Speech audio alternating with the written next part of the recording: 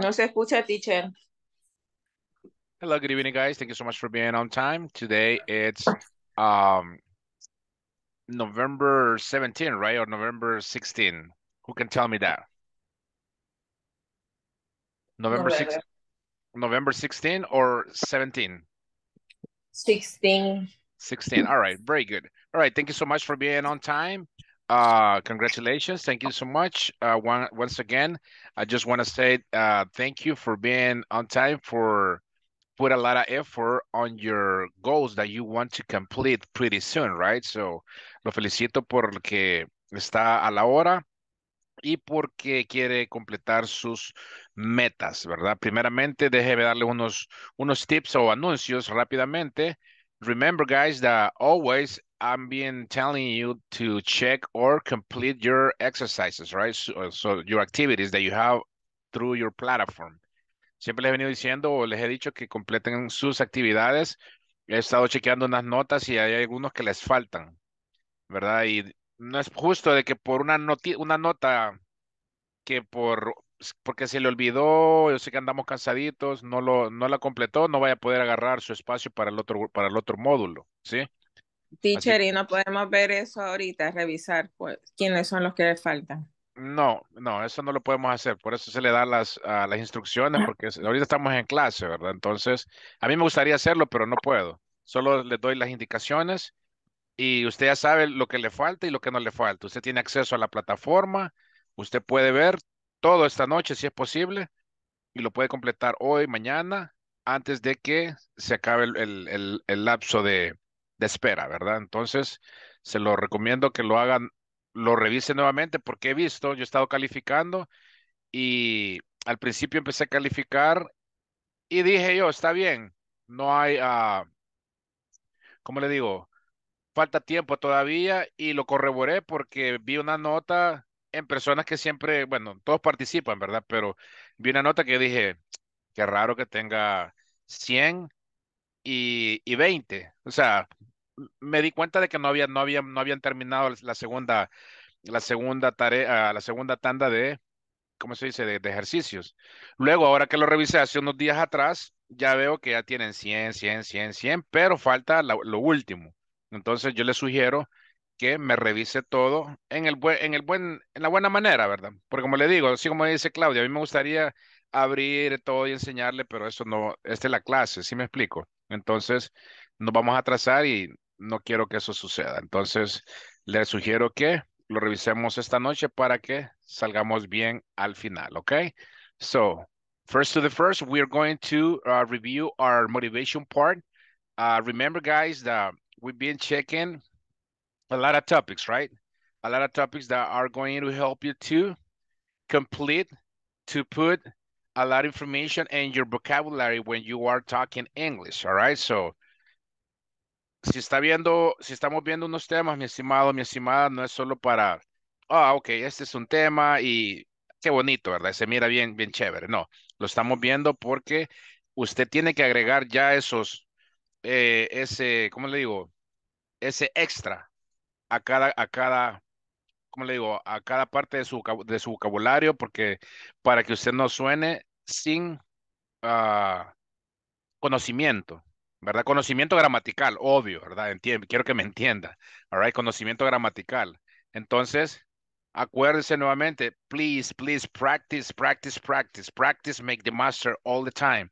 If you don't practice, you will be, mumbling, you will be with lack of knowledge all the time. Usted siempre va a estar tutubeando, va a estar con deficiencia de conocimiento gramatical, obviamente, las veces que usted quiera hablar, ¿verdad? Y me motivó mucho lo que dijo ayer, bueno, todos, ¿verdad? Todos. Me encantó lo que ustedes dijeron, pero lo que mencionó Marvin me dio, o sea, hasta yo me sentí motivado porque él dijo que ante cualquier adversidad, pues él iba a completar sus sueños. Y creo que todos ustedes tienen ese mismo pensamiento, ¿verdad? Yo lo motivo, lo felicito nuevamente y dele con todo, ¿verdad? Okay, let me tell you this, or tell me if you are able to see what I'm checking right now. Give me one second. Let's see. Let me see. Tell me if you are looking or checking what I'm sharing. Let's see. All right. All right, guys. Remember, one more time. This one would be probably one of the last ones, motivations uh, part of the classes, right? So remember, all the time we need to be motivated, okay? So let me tell you, I'm tired, you are tired, but congratulations once again. You are the boss. Usted es el jefe. Usted es el rey. Pero no me malinterprete cuando le digo rey, ¿verdad? Rey no quiere decir que es el que anda la corona. Tómelo como que usted es la reina, el rey, en el sentido de que usted va a ser el mejor de lo mejor. All right. So, en inglés es bien contradictorio, ¿verdad? Porque usted va a decir, o hay personas que le dicen, hey, look, o le dicen, okay, you know what? Thank you, boss. Le dicen, ¿y por qué me dice jefe este? Pero es cosa como educación, ¿verdad? Por darle respeto. Entonces yo le digo a usted, you are the king, you are the queen. You will be able to complete your things. Oh my goodness, todo rimó, mire. You are the king, you are the queen. You will be able to complete your things. Wow, ni lo pensé. Anyways, okay, guys, let's repeat motivation. Come on, let's go, everybody. Motivation, Motivation. Motivation. and try to smile, right? So all the time you need to smile. Don't be shy. Don't be sad. I understand that we are tired once again, but if I do ask you what time or at what time do you start doing your daily activities, David? Tell me at what time do you start doing your daily activities today? At what time? Ponga atención a la pregunta. At what time you start doing your daily activities today?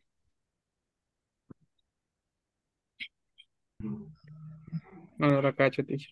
No, okay. Ponga atención otra vez.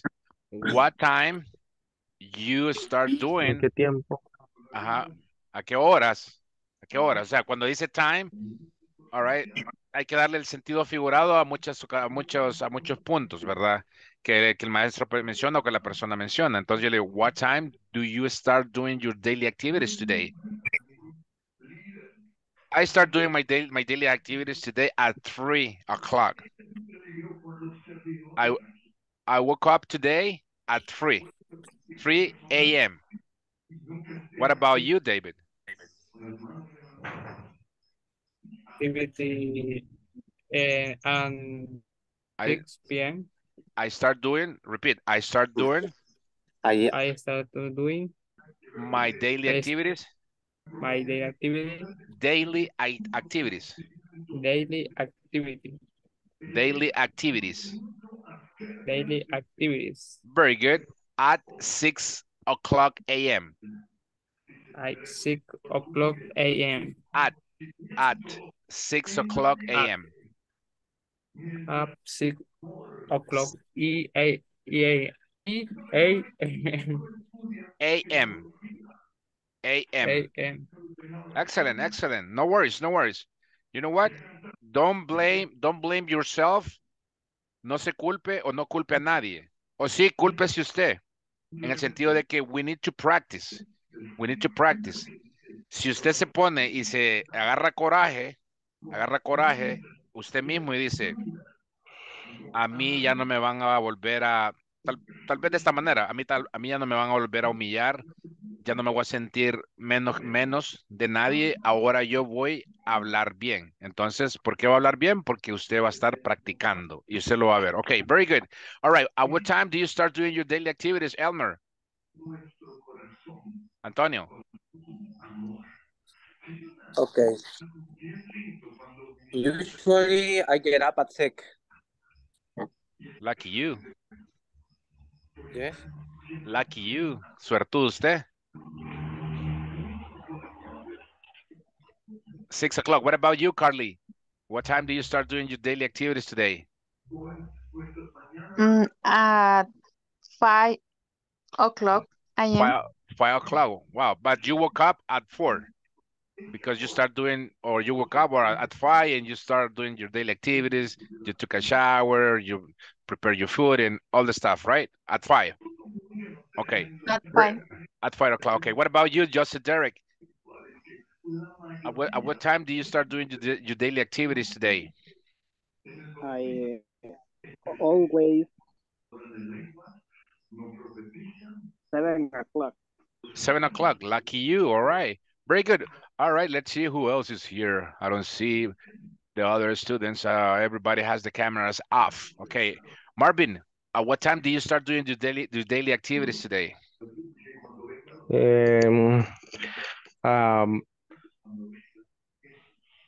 At 9 a.m. phone call. And at 9 o'clock, you woke up at 9 a.m. and you start doing your daily activities at 9 a.m. Yes. Oh, wow, man. Lucky you, lucky you. All right, very good. Usted durmió más que nosotros, que los otros. You slept more than the others. All right, so why I am asking these questions, guys, is because I just want to make sure that you already have vocabulary, all right, in your mind. I just want to make sure that you are, able to complete any conversation slow, right? Slow, like the way I'm talking right now. That's the reason that I am asking questions about what do you do? What do you do early morning today? What do you do?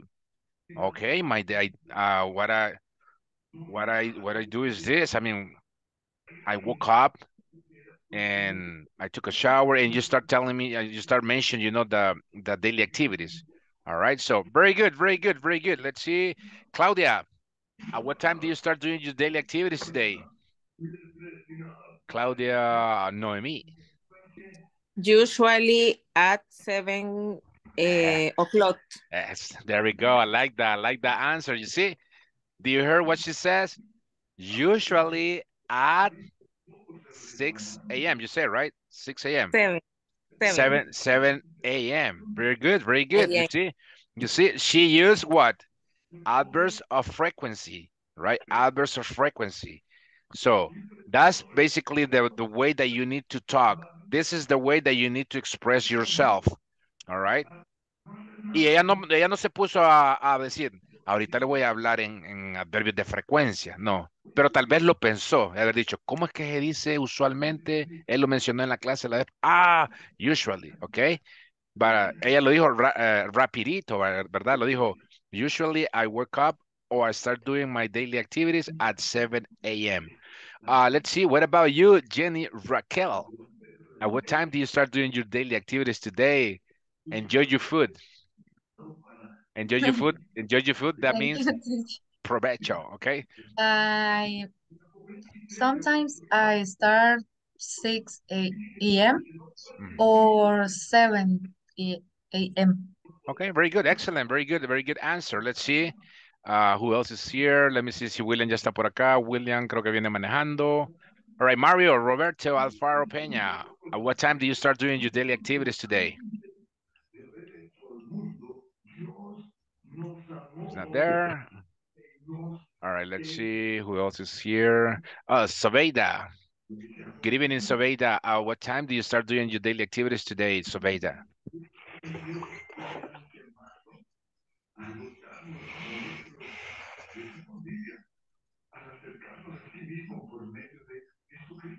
Yo creo que no está Sobeida. All right, so, okay, guys. So let's go ahead and let's start our motivation part. One more time. Let's repeat motivation. Come on, let's go. Motivation. Motivation. Excellent. Motivation. All right. So every time with me, we need to be motivated. Okay. So let me read this first, and then we are going to read it together. All right. So, and I will tell you what that means. All right. So it says like this. The quote tonight says, every day is a chance to get it better. Don't waste it. All right. Let me repeat it back to you once again. Every day is a chance to get Every better. day is a chance. To get better. To get better. Don't waste it. Don't waste it. Don't waste it. Don't waste it. Don't waste it. There we go. Very good. Everybody, every day is a chance Every Every day day is a is a change. change. to get better. To To get get better, Better. Don't waste it. Don't don't waste Don't it. waste it. So what it comes to your mind or what you can tell me about this? Remember, you need to be multitasking, right? Antes que le pregunte, déjeme decirle esto. Vamos a hacer, de las últimas 3 clases que quedan, vamos a hacer un solo, no remolino, vamos a hacer una sola papilla, ¿verdad? Vamos a meter de todo. You need to be multitasking, remember, all the time. What that means?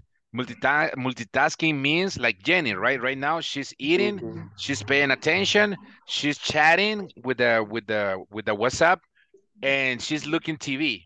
Example, un ejemplo, ¿verdad? Y al mismo tiempo le está llamando a la mamá, ¿verdad? Le está, ya está el fresco de sandía, le dice. Okay, mom. All right, very good. So that's basically multitasking, right? You are doing 3 or 4 things at the same time. So, cuando usted esté con otro maestro y salga así como yo salgo con las clases, usted tiene que estar ya, como le dije, si está en la computer, okay, what does that mean? Every day is a chance to get better, don't waste it. Ya lo tiene en mente y cuando el maestro le pregunta, ya lo sabe, ¿verdad? Y cuando lo pregunta nuevamente, usted ya lo grabó y automatically su subconsciente ya lo guardó en la computer, en su hard disk. So that means que cada día, dice, every day is a chance. Todos los días es un chance, una oportunidad para mejorarse. No lo desperdicie. No lo desperdicie. Todos los días es un chance para ser mejor, para ponerse mejor, para ver las cosas mejor. No de lo desperdicie. So, por eso le digo yo, lo felicito porque ahora está en este momento y usted no está desperdiciando estas 2 horas, ¿verdad? No las está desperdiciando, está poniendo atención, está participando y está haciendo un gran sacrificio. Quiero ver quién me mandó aquí. Sale de oyente, dice Angela. Ok, Angela. All right, so, entonces, let's repeat one more time. Every day is a chance. Every day is a change. and To get better, to get To get better, To get better, don't waste it. don't don't waste Don't it. waste it. Very good, very good, very good, very good. Lo promete, no a mí, prométaselo usted, que todos los días lo va a tener en su mente, que hay una oportunidad, hay un cambio, y hay un cambio para ser mejor y que no lo va a desperdiciar. ¿Sí? Yes? yes, Yes. yes, Very good, very good. Deal or not deal? Deal or not deal? deal, Deal. Deal. Trato o no trato. Okay, deal. Yeah. Very good, very good. Deal. Deal. Okay. Deal. Thumbs up. All right, thumbs up. All right, and I'm going to believe that you will approach, you will, how do you say this? You will get, those particular days every time that you have a chance, you will get in and you will eat them and you will learn a lot of information because you won't waste anything. All right, usted no va a desperdiciar nada, de nada, de nada. All right, there we go. Let's see. Quiero ver quién me escribió. Claudia, Joseph Derrick, Carlise, Jocelyn, Elmer. Very good, very good. Excellent, excellent. Right on, my class. Let's see. All right, so let me now double check some. Do you see the objectives, guys? Yes, can you see that? Can you see them? yes, teacher. Okay, very good. All right, so remember, guys, every time that you are taking classes, if you're taking classes, no matter with me or with somebody else, maybe next week you will be with somebody else. All right, maybe you will be with me. Maybe you will be with any other teacher. But you need to make sure to know all these things, all right? The objectives. Para todo hay un objetivo, ¿verdad? ¿Cuál es el objetivo de aprender inglés, Marvin? What would be the objective in order to learn to speak English? What would be the objective? What is the purpose? ¿Cuál es el propósito de aprender a hablar inglés, Marvin? The Bueno, en el caso de viajar, pues poder entender en otro lugar el lenguaje, ¿verdad? Y All right. poder tener comunicaciones. Mhm. Y otro pues sería también, digamos, en la parte laboral, obtener algún empleo más remunerable. Excellent. Very good definition. Very good information, Marvin. Thank you so much. All right. So remember, every time that you are giving or that you are talking in English, try to speak English a little bit. All right. So I know that when you want to express or say something that in your case is basically harder to express yourself in English, no matter. But from today and after, de ahora y después en adelante, le recomiendo que usted se exprese en inglés. Ok, Aunque me tutubeye, me arañe, me pegue con palos, me agarre mordidas, etcétera, etcétera, you need to speak English. All right, so, and I will be waiting for you. Yo estaré esperando por usted. I mean, I will take my time. No worries, okay? So, okay, what is the adjective? Let's see if Jocelyn, no, Jocelyn, I don't know if Jocelyn's here. Jocelyn, are you here, Jocelyn, or are you as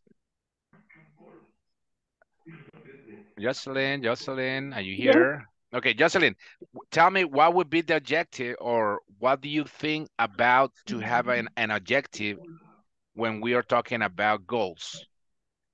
Acuérdese que and eso, my go ahead. objective Mhm. is speaking for is necessary in my job, Okay, very good, very good. What else? en ¿cómo se dice a nivel profesional? Tell me, how do you say it Level. professionally? Tell me, how do you say professionally? ¿El qué? Um, superación profesional. So, okay. How do you say it professionally be better? Be, Profesional. o sea, that's the way that you have to say it, all right? So, as we mentioned before, over here, Sí. only me can talk or solo yo puedo hablar español. You guys need to speak English. Try to speak English, and no matter if you make mistakes, no matter. But I understood your point, Jocelyn.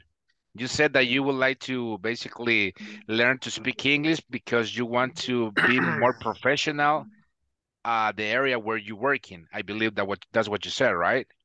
So you would like to learn like everybody else. What about you, Elmer? Why you want to? I mean, what is the objective in your life? Uh, or what do you think about the objectives that you have right now? Because you are learning to speak English, but you need to have an objective. An objective. What is the objective? Not motivation. The objective.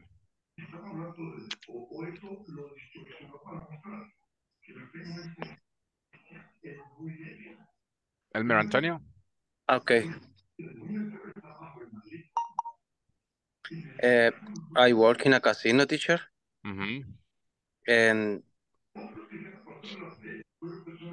there there come a lot of foreigners people, Okay. and sometimes they need to someone can to speak English. Okay. Very good. Very good.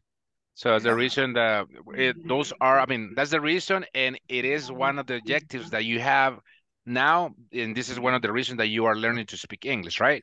And my boss told me that if I can to speak English, I can to get a better position in the company. Very good. Excellent. Excellent. All right. So, all right. After these classes, everybody is invited to go to the casino where Elmer is working. Okay. Everybody. Okay. So, todos pues, estamos invitados porque Elmer nos va a llevar al casino donde él trabaja. Okay. Very good. I'm just kidding. Everybody is welcome. Very nice, very nice. Congratulations, Elmer. All right, let's see, Claudia. Claudia, my dear friend, tell me, not the motivation. Tell me what is the objective in your, in your case, and tell me why you are learning to speak English. I mean, you are learning to speak English, but there is an objective. What is that objective? My objective is new job. Very good, very good, very good. Travel a USA in Canada. All right, very good, very good. You see, you are talking now. I'm glad that you're talking. All right, so let's see, Carly, tell me what is the objective that you think that you have right now in order to speak English, because not the motivation. All right, remember, it's different if I said, what gets you motivated? ¿Qué te motiva a hablar inglés? No, la pregunta es, ¿cuál es el objetivo de estar aprendiendo a hablar inglés? What is the objective that you are learning to speak English, Carly? A better job and Wait. Try to start properly, because you just said a better job, but a better job, yo me quedo así como que, what? Mejor trabajo. Acuérdense que no me tiene que hablar así. The reason or the, así como se está expresando Claudia, que la felicito, como a todos, pero de todos estoy entendiendo y agarrando un poco para que todos seamos iguales. Claudia dijo, my objective. O sea, ¿qué es eso? Cuando usted entiende que, la pregunta, ¿cómo se le llama eso? Ya se los he dicho varias veces. How do you say that? When you understand the question. If I do ask questions to you guys, you are, yeah, you are comprehending the question, but you are, there's another word, what is it? Yo le estoy dando la entrada. You need to acknowledge. Usted tiene, y lo que dijo ahí, no sé si José, Derek o David, comprehend the question. Yes, it's kind of like the same. All right, that is plan B. Acuérdese. Plan A is acknowledge the question. All right. Okay, Carly, tell me, what is the objective in your life that you are learning to speak English? my objective is a better job and I can travel and ¿cómo sería obtener mejores ingresos? One of my objectives is to earn some extra money. To earn extra money. Extra money. Okay, very good, very good, very good. So remember over here, the objective from this, let's see, this one is the one that we checked last night. Participant will be able to use would like to. So, but talking about you, your objectives needs to be like to earn some extra money, to pay all my debt, to buy a new house, and probably to get a better job, to get a better car, a better motorcycle, and why not to travel to United States, to Canada, all right, so Europe, all right, so, and everywhere you want, okay, so, how many of you has traveled to, let's see, how many of you, and let me ask you this, because I already traveled, right? I already traveled to United States and Canada. What about you? Have you ever traveled before? Anybody? To United States, Canada? Raise your hand. ¿Alguien ha viajado a Canadá, Estados Unidos? No? But you will, right? You will, correct? You will.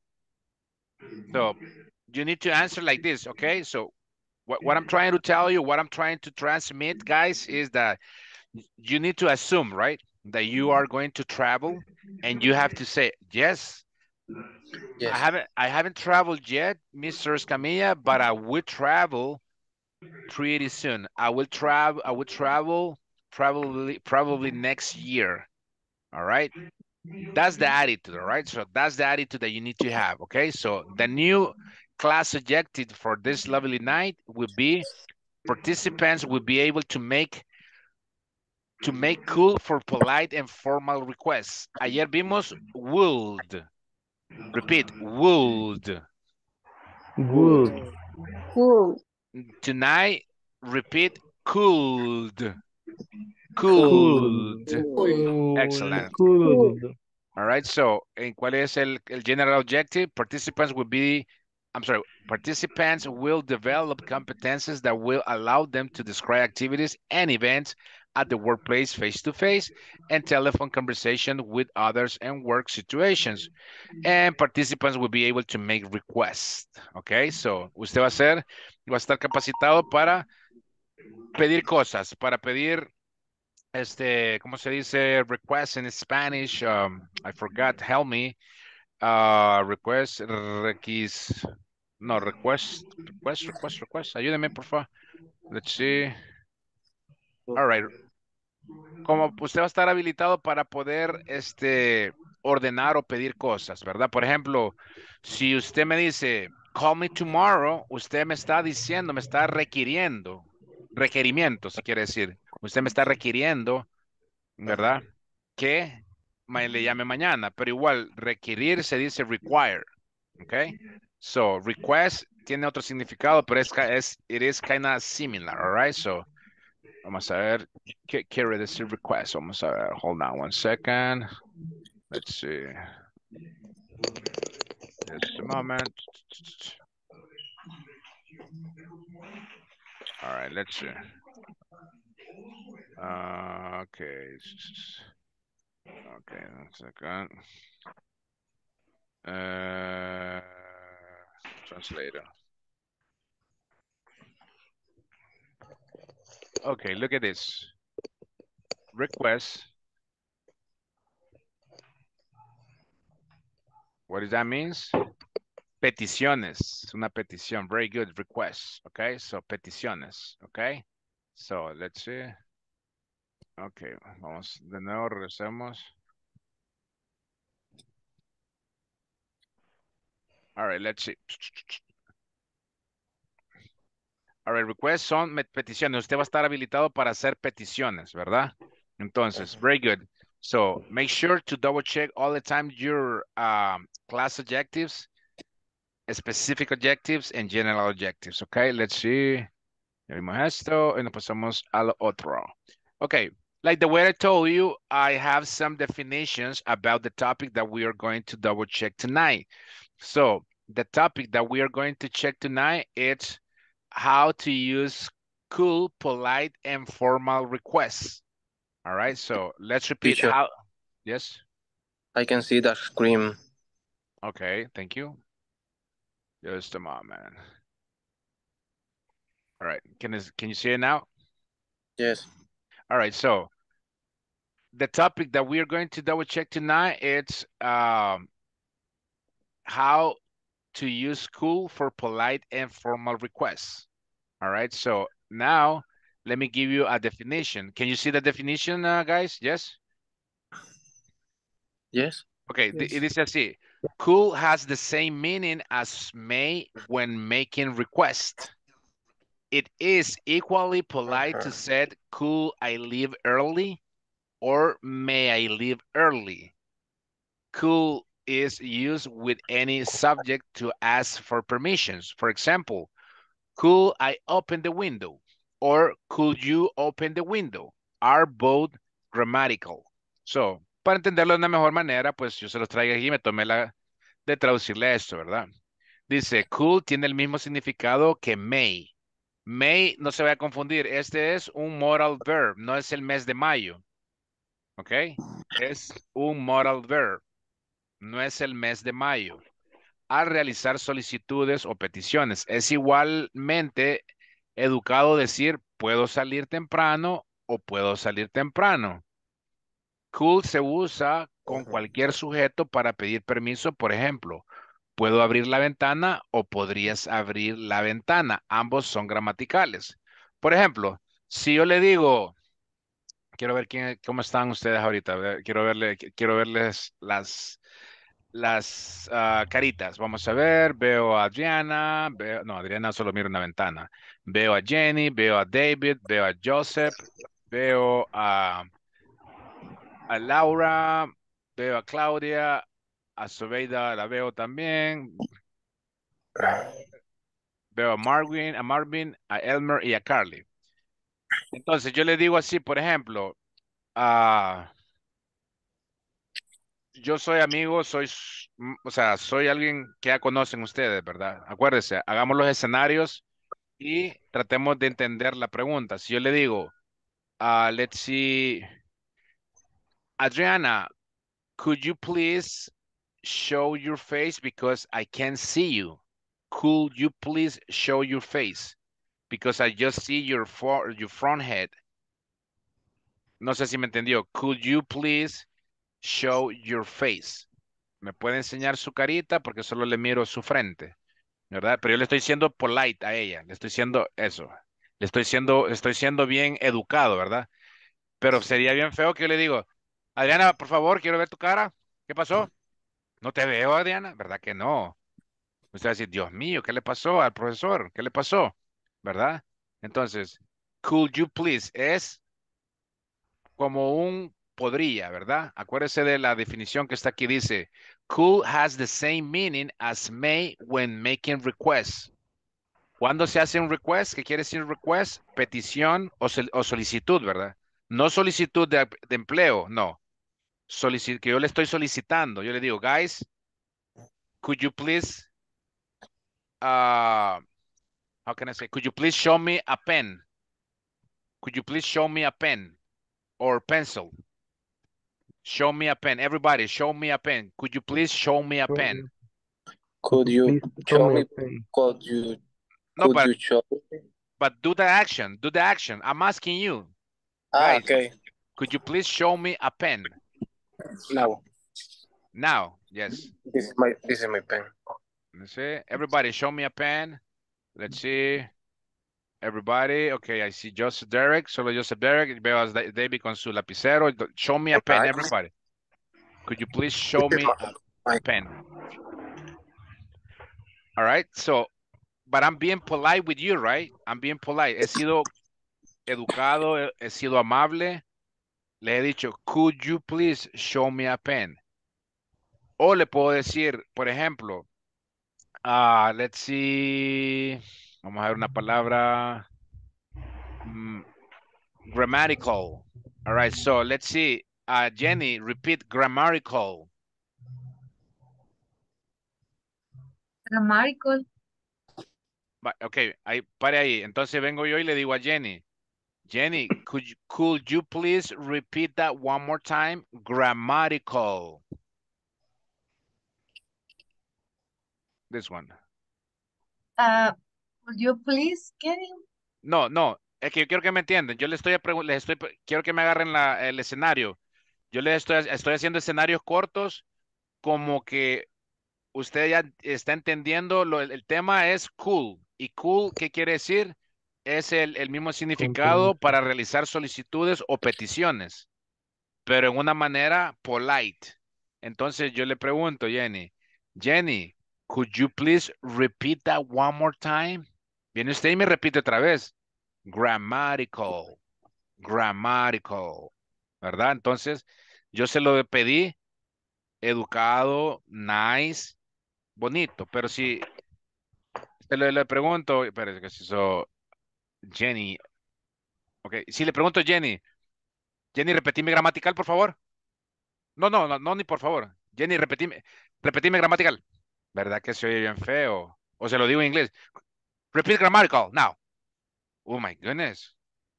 No, pero usted está usando, y esas palabras son las que usted tiene que utilizar. Could you please, o usted le dice a alguien, usted le llama a su familiar independientemente de su familiar, amigo, amiga, hermano, esposo, esposa, novio, novia, whatever, usted le dice, hey, could you please call me? I'm gonna be waiting for your call. ¿Me podrías llamar? Voy a estar esperando por tu llamada, por favor. All right, okay, sure I will. All right, could you please? Acuérdese que could and will are totally different, all right? ¿Qué dijimos que era would? Would, con W, would. ¿Qué dijimos que era? Como me gustaría, ¿te gustaría? Ver modal. Ujú, O no sé, preguntar en español, teacher. ¿Cómo? Que le pregunte en español. No, estaba preguntando en español No, yo le pregunto, le claro. pregunto, ¿qué quiere decir will? De lo que aprendimos ayer. Will es un modal verb. Primero hay que identificarlo, ¿verdad? Un modal verb. Es un verbo de modalidad.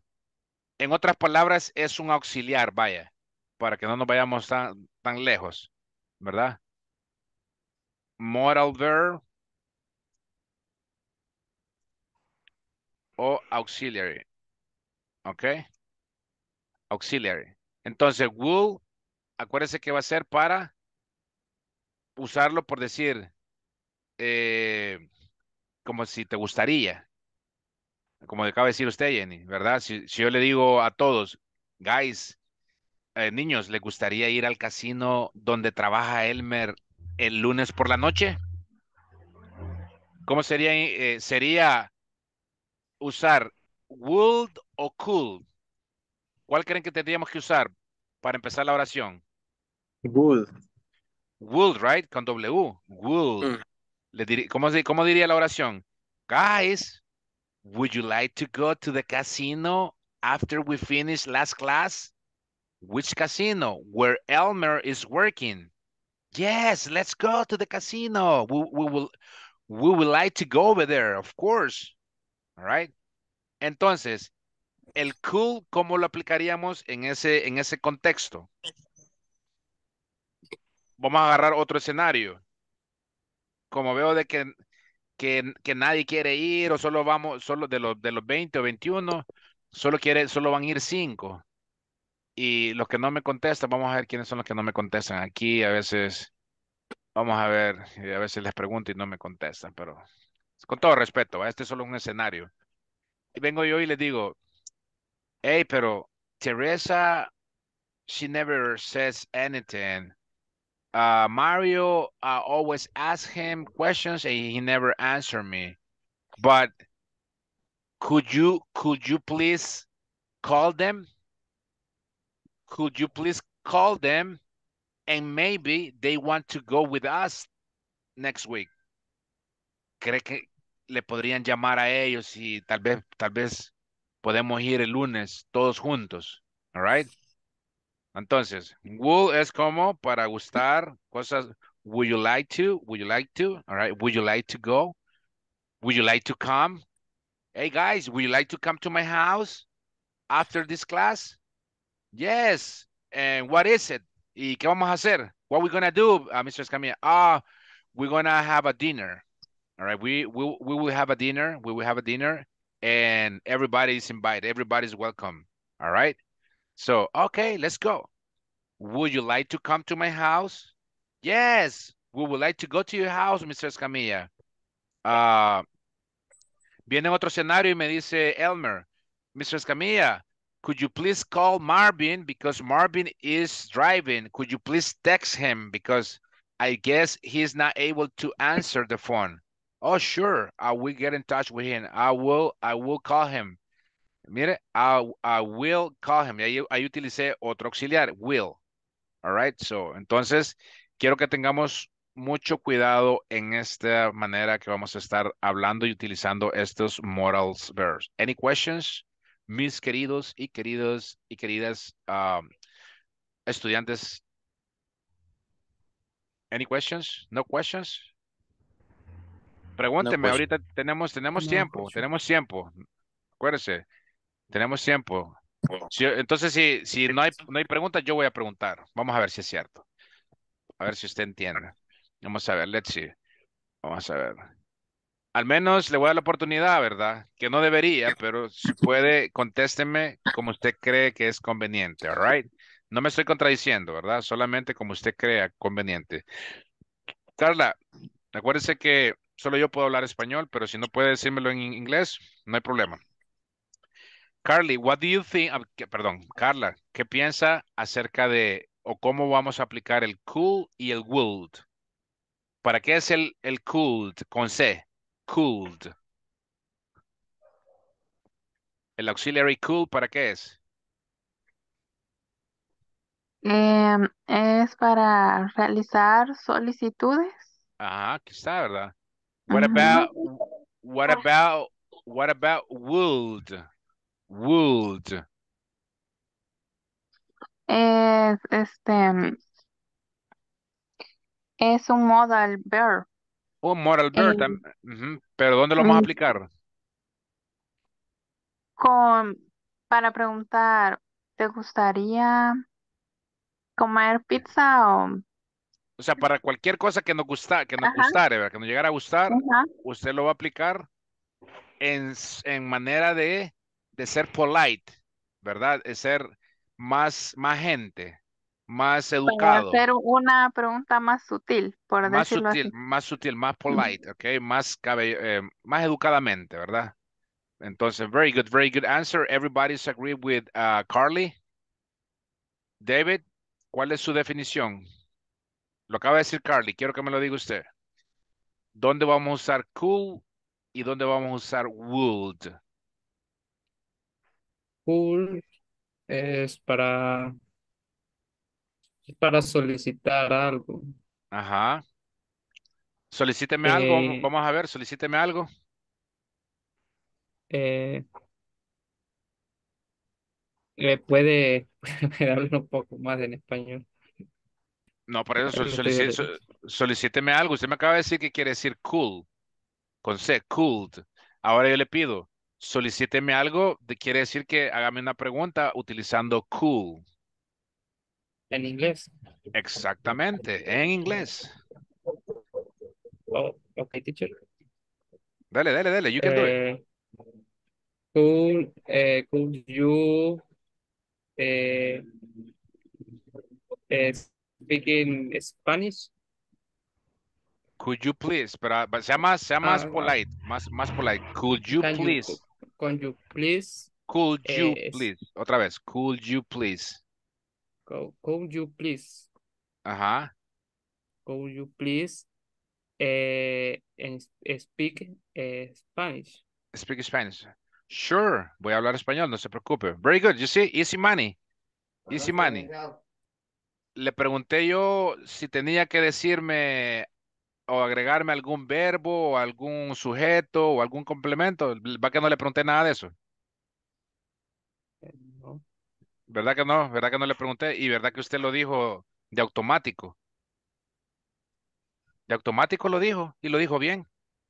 Solamente de que tenemos un poco de pena y eso no tiene que existir. Usted dígalo como le salga y ya va a ver. Y ahorita ya ve que ya estamos hablando. We are talking. We are talking. Jenny, tell me something. Okay, go ahead, Jenny. Your yerba life.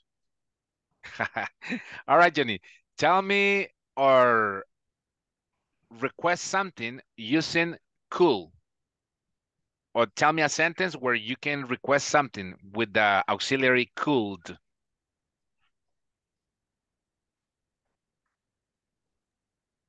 ¿Qué dijo que era request?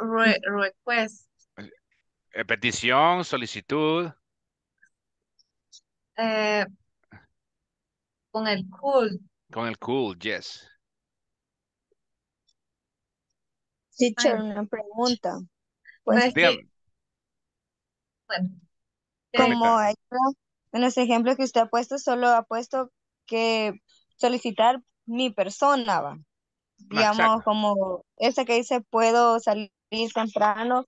En el caso de que yo solicite algo, como como alguien que decirle como si puede esta persona, así como, can you pass me the salt?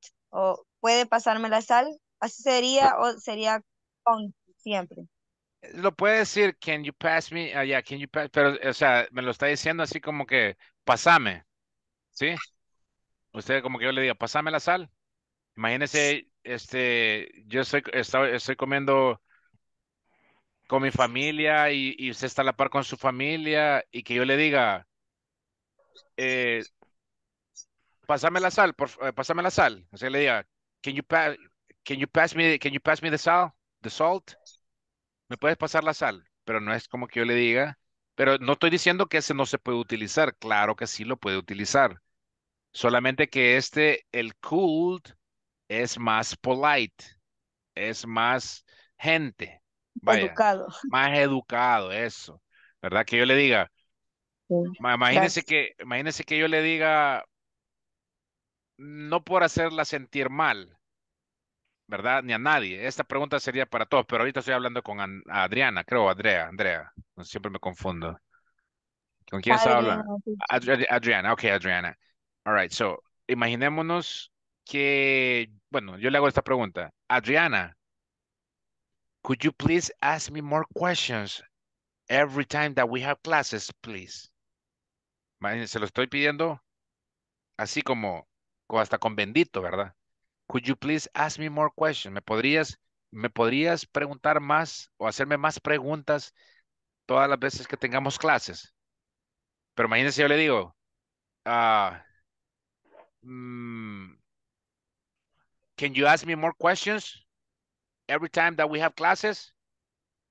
Yo, aunque no lo crea, ahorita no lo estamos entendiendo, no lo estamos digiriendo como es, pero cuando ya maneje bien los modal verbs, usted va a decir, Dios mío, casi me pega este maestro, casi me pega esta señora, este señor, casi me muerde, ¿verdad?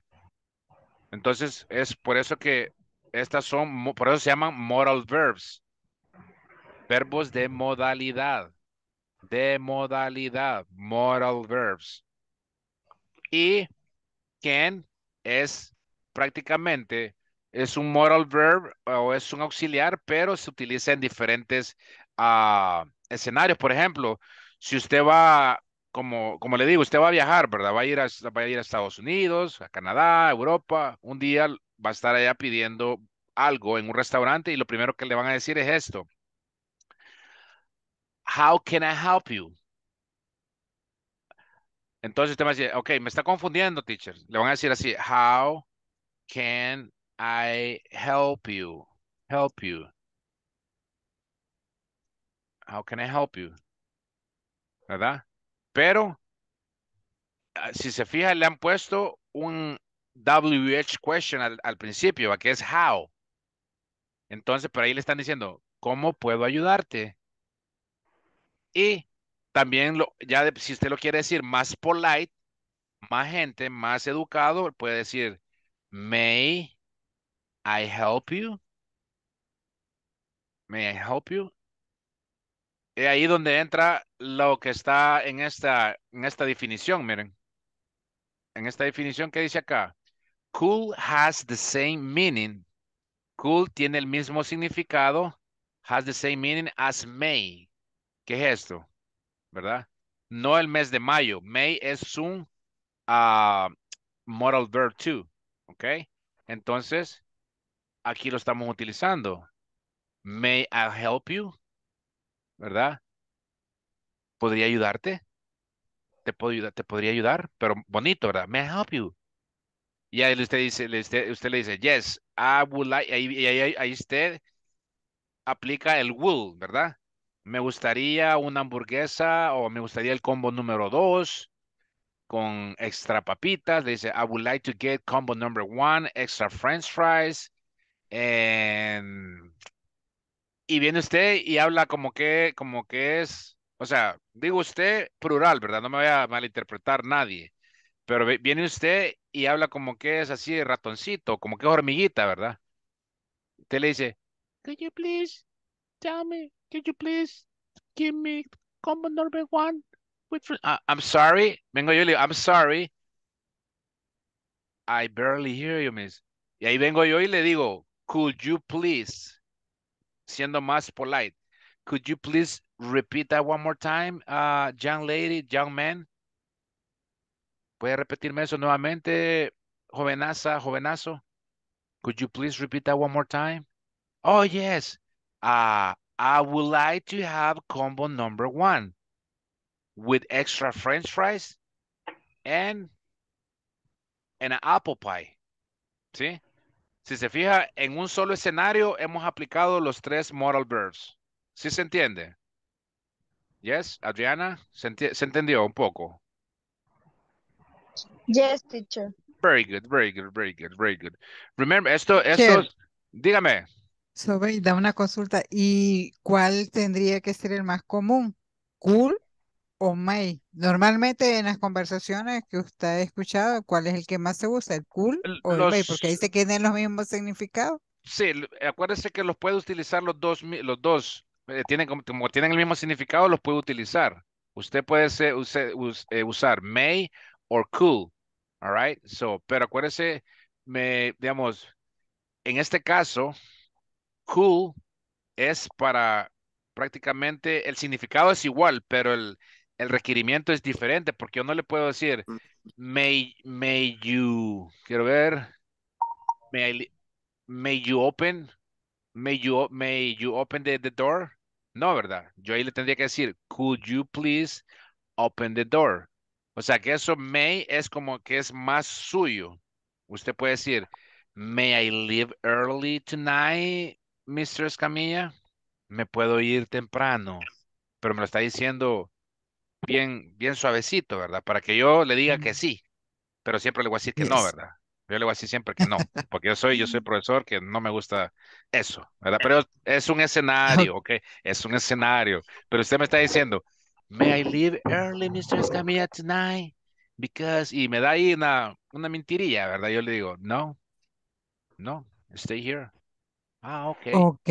All right, so, pero eso es más, Pero dígame. eso, cool se ocupa siempre al inicio de la oración o puede ir también en medio. Por ejemplo, yo puedo decir, she could work in the company. Yes, yes, she could work in the Va en company. medio, ¿no? Sí. No necesariamente tiene que ser de primero. No, no, por eso, Ah, ajá, she could work in the company. Porque usted ok. dice, usted está dando una posibilidad ¿cómo se llama? Usted le está dando la posibilidad a su pareja de trabajo, por decir, a su esposo, ¿verdad? Ustedes tienen un negocio, pero a su esposo no le parece esta persona. Pero usted le dice, what's wrong with you? She could work in the company. She is very nice. Ella podría trabajar en la compañía. Viene su esposo y le dice, may I know why? May I know. Todavía le está haciendo bien, le está diciendo a su esposo bien, bien, bien bonito, ¿verdad? Le dice, may I know why you want me to hire this young lady? May I know why you want me to hire this lady? Ujú. May I know why you want me to hire this lady? Podría saber por qué querés que emplee a esta muchacha, a esta señora. O sea, no sentido figurado. Lo que yo quiero que entienda que poco a poco usted le va a ir dando el sazón, el adorno, como dijo Elmer, a cada oración, ¿verdad? Entonces, por eso le digo, no pare, ya le iba a decir pare de sufrir, no. Pare de estar viendo cosas en español. Stop looking Spanish programs. I suggest you to watch movies in English all the time. Listen music in English all the time. Listen, hay hasta libros en línea que usted los puede, y de gratis, solo los programa en su celular y los puede estar escuchando. Por si no le gusta leer, al menos escuche. Yes. Ahí va a estar Yes. escuchando y ahí va a andar, oh, okay. That word, I understand that word. Very good. Very good question, Sobeida. Any other question? Guys? Can I, teacher? Sure, you can. Go ahead. Vaya, que yo entiendo que tanto could como would, ambos son modales. Exacto. Para hacer más suave la petición o lo que querramos. Exactamente. Pero could lo vamos a usar con algo que está relacionado a posibilidades. A posibilidades. A algo. Posibilidades Ujú. Ajá, que si la otra parte, si la otra persona quiere hacerlo, puede o en cuanto a could. Correcto. Y en cuanto a would, ya es como de acuerdo a la condición de lo que yo voy a requerir. Exacto. Y acuérdese que Ajá. en este caso el tema prácticamente fue would you like? Would you like Ajá. to? Would you like to?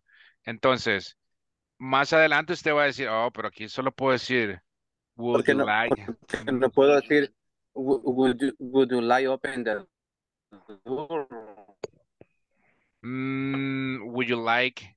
No, yo le podría decir, quiero ver, would you like to go to United States? Would you like to go to United States? Yes, I will. Ajá, pero good, pero, Will. pero entonces yo no podría decir could. No, Ya, could, ajá, ahí para utilizando ese mismo contexto. Ajá, dígame. porque would ya va como relacionado a eventos, como y el otro es como a una posibilidad de una actividad que nosotros solicitamos a la otra persona. Exacto, por ejemplo, yo le digo, y usted es mi hermano, ¿verdad? Y nuestros padres están en Estados Unidos, ¿verdad? Entonces, vienen nuestros padres y nos dicen, would you like to come to United States, guys? Yes, mom, we would like to go to United States. I would like to see you soon. I would like to see you soon. I would like to see my father, I would like to see your mother, and my other brothers. Viene por dadas circunstancias de la vida, solo se va usted y me quedo yo, ¿verdad? Entonces, yo ya no me quiero ir y viene usted enojado y me dice allá a Estados Unidos, hey, brother, could you please come to United States? Allá me está como haciéndome una petición, requiriéndome, haciéndome un request, una solicitud. Could you please come? Hey, my mom needs you. Y vengo yo, no, I don't want to go. Y así, pero lo que usted me acaba de decir, sí, así es. Very good observation, definition, and everything else. Any other question, guys? ¿Quedó claro, mi estimado Elmer? Elmer, ¿quedó claro? Yes. Okay, very good, very good. If you have any Yes, teacher. doubt, Yes. if you have any other doubt, concerns, Okay. let me know, okay? So, very good. Teacher, yo tengo una consulta. ¿Quién me dijo yo? Digamos, si yo quiero, digamos, si ¿Quién? yo quiero decir, could Okay. you pass me my passport, please? Yes. Y igual se puede usar como el please antes. You, please, no sé, pass me my passport, no sé. Yes, o sea, ahí Me confundí en eso. dependiendo con quién esté y el contexto que usted quiera darle, ¿verdad? Porque si usted me dice, yo no la conozco y estamos en el aeropuerto y estoy yo ahí de meque viéndola, o sea, viendo lo que usted está haciendo y estoy así, ¿ve?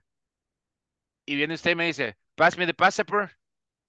Y yo, ¿qué le pasa a esta chica? What's wrong with this girl?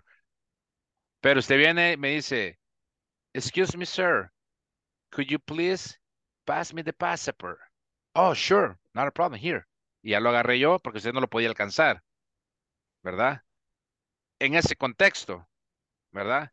Pero si usted dice, could you please pass me the passport, lo puede decir. O pass me the passport, también lo puede decir. Acuérdese que el cool es más para requests, que son solicitudes, o, ¿cómo se llama? ¿Cómo dijimos? Solicitudes y peticiones, ¿verdad? No sé si se entiende lo que se contestó lo que me acaba de preguntar, Jenny, o cómo es la pregunta para contestarla de una mejor Sí. manera. Oh, Así no era. te duda con lo de, Mande. como lo sentí como más, como dijo, educadamente, ¿verdad? Es que O eso es, era la otra. para eso es. El cool y el wool es para ser más polite, más, Yo así lo digo, para hacer más gente, ¿verdad? Más gente. All right, so, por ejemplo, otro ejemplo, otro escenario. Ustedes, en una clase que yo tuve, no acá, ¿verdad? Pero yo estaba hablando y este es un escenario y y la niña que estaba así, digamos así, vamos a pretender que es usted, Jenny, oyendo música, cantando y yo haciendo preguntas y yo escuchando toda la distorsión. Se oía pump up the champ, pump that up, pump that up, pump up the champ, pump that up, pump that up.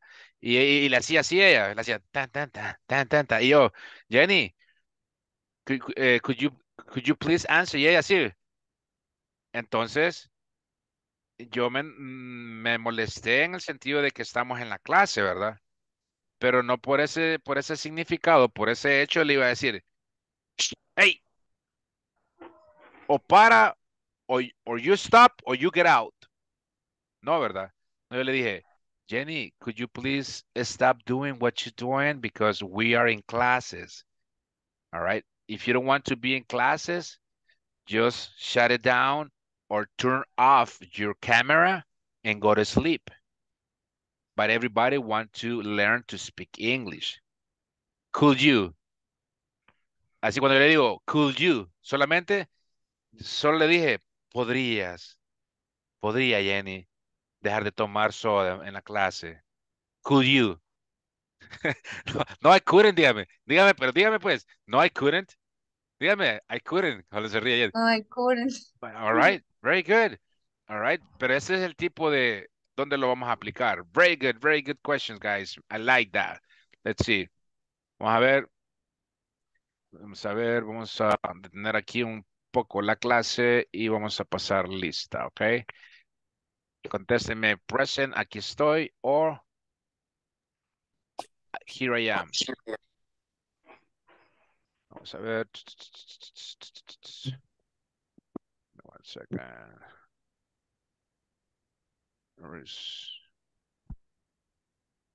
Okay.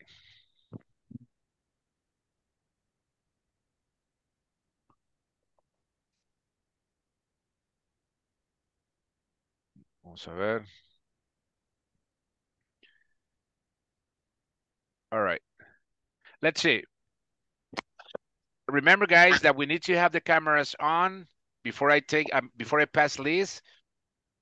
You need to have the cameras on, and please, could you please, miren cómo estamos utilizando ya los temas, o sea, el tema que acabamos de ver.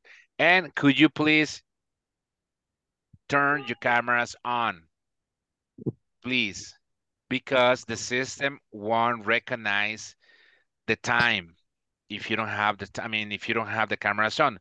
Besides this, the system is going to recognize only if you are the 2 hours working with me. If you are working with me just a few minutes, you will see the results at the end of the, at the end of the course, okay? Let's see. Adriana, could you please answer when I said Adriana Ernestina Contreras Gonines? Present, teacher. Excellent, very good. Andrea, could you please tell me present or I'm here? Andrea Mariana Garcia Torres. Okay, she's not there. Ya me va a mandar un mensaje al WhatsApp, creo que está como oyente. Angela Andrés Jorge está como oyente. Claudia Noemí Carca Molara. Oh, thank you, Angela. I'm sorry. Claudia Noemí Carca Molara. Present, teacher. Thank you. Daniel Armando Rivera. Daniel Armando Rivera is not here. Elmer Alexander Tejada Samayoa is not here, I guess.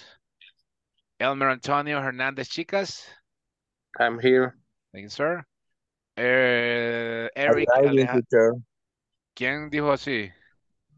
Elmer Alexander. Oh, Elmer Alexander Tejada Samayoa. Oh, you're driving. Okay, very good.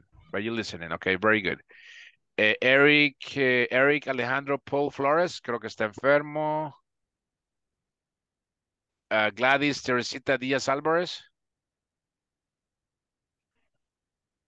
Ya dijo presente Elmer Antonio Hernández, chicas. Yes, right? Yes, teacher. Okay, Gladys, thank you. Gladys Teresita Diaz Alvarez, she's not here. Jenny Raquel Figueroa Zamora. Present. Thank you, sir. Thank you, miss. I'm sorry. Jocelyn Geraldine Evangelista Castro. Sorry. Present, teacher. Okay. Jose David Zúñiga Padilla.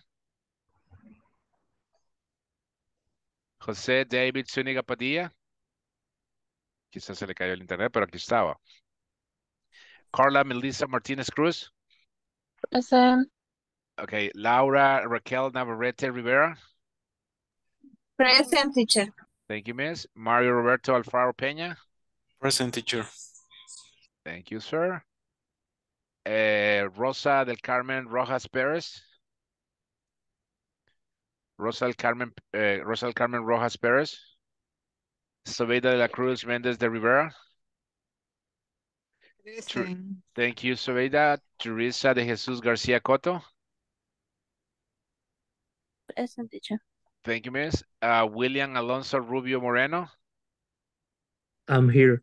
Thank you, sir. Marvin Wilfredo Martinez Pequire. Present, teacher. Nixon Jose Derek Lemus Mejía. Sir. Thank you, sir. Let's see, vamos a ver quiénes me mandaron ya el mensaje. Ya vamos a ver cuántos fueron.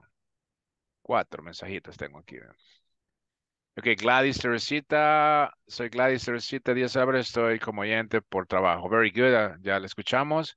Andrea Mariana present. Está aquí también, teacher.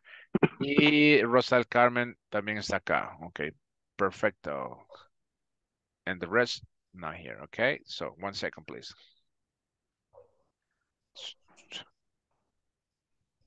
One second. Estábamos por acá.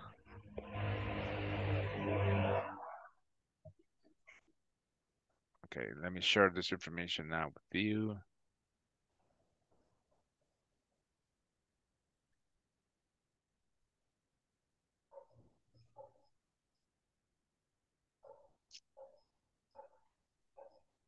All right, so estábamos en, ¿dónde estábamos? En esta parte de acá estábamos, ¿verdad? Permítanme. En cool, es que nos extendimos bastante en esta parte de cool and wool. All right, estábamos hablando acerca de las preguntas, ¿correcto? En dónde lo vamos a aplicar y cómo. Acuérdense, no nos compliquemos, ¿verdad? Eso solamente es para ser más polite, por eso se llaman modal verbs. All right, ser más polite with the information that we are going to request or ask, ¿verdad? Si yo le digo, Marvin, please, could you please pay attention because I'm talking? I know that you are with the phone. Jose Derek, could you please stop chatting? Because I'm watching you and we are in classes. Jose Derek, could you please help me? ¿Se da cuenta? Pero le estoy siendo a Jose Derek y a Marvin, le estoy siendo estricto, pero con educación, ¿verdad? Pero si yo le digo, Jose Derek, stop chatting with the phone.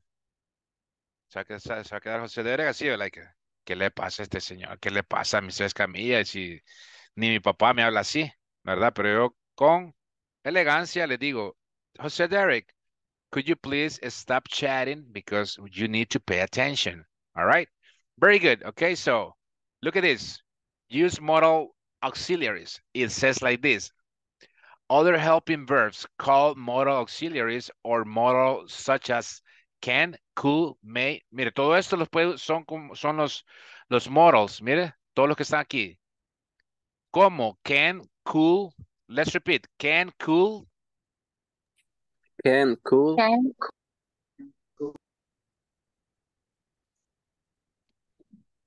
Can, could, may. May. Might. Might. Must. Shall. Should. Will. And would. Do not change. Hold on. Do not change form for different subjects. We also use modals to do things like certain, probably, or possible. Esos son prácticamente como unos modales también. Certain. ciertamente, certain, probably, or possible. Probably will have classes on December, or I'm sorry, probably will we have classes on December 24. Okay, so probably. There's any, I mean, it is possible to learn to speak English in 2 months. Okay, ability. Let's repeat. Certain. Certain. Si usted lo pone en el traductor, en este momento usted lo va a ir más suavecito. Ahorita solo le estoy diciendo cómo lo puede decir usted con nuestro lindo acento que tenemos, que es bien fuerte, ¿verdad? Bien golpeadito, con todo respeto, pero ya lo vamos a suavizar. Si usted lo pone en el traductor, le dice certain. Ni se oye la T. Certain. Certain. All right, so let's repeat probably. Probably. Probably. Probably. No, no bumblebee, no. Probably. Es esto lo que está aquí. ¿Lo están viendo? No. Yes. Ok. Yes, teacher. Ok, probably. Esta parte acá. Probably. Probably. Probably. Possible. Possible. Ability. Ability. Permission. Permission. Request. Request. And advice. And advice. For example, I said, guys, let me give you this advice.